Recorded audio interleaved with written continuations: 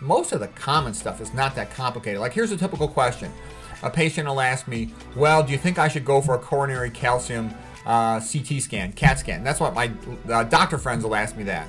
And I'll tell them, no, it's stupid. And they'll say, well, why do you say that? If you used to eat the SAD diet, and almost all of them did, you know you've got atherosclerosis. You know you're going to have coronary artery calcifications, okay? You're in your 50s, you're going to have it.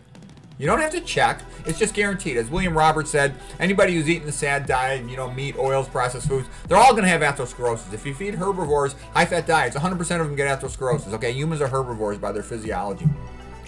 So because of that, why radiate your chest when you already know the answer? It's not going to change anything. The only way it changes things is I'll see patients who, you know, they don't understand the physiology, they don't understand almost anything, but they see a calcification that's just like, oh my goodness, I have to do something. Usually they do something stupid. They go and they get a coronary artery stent that doesn't help them.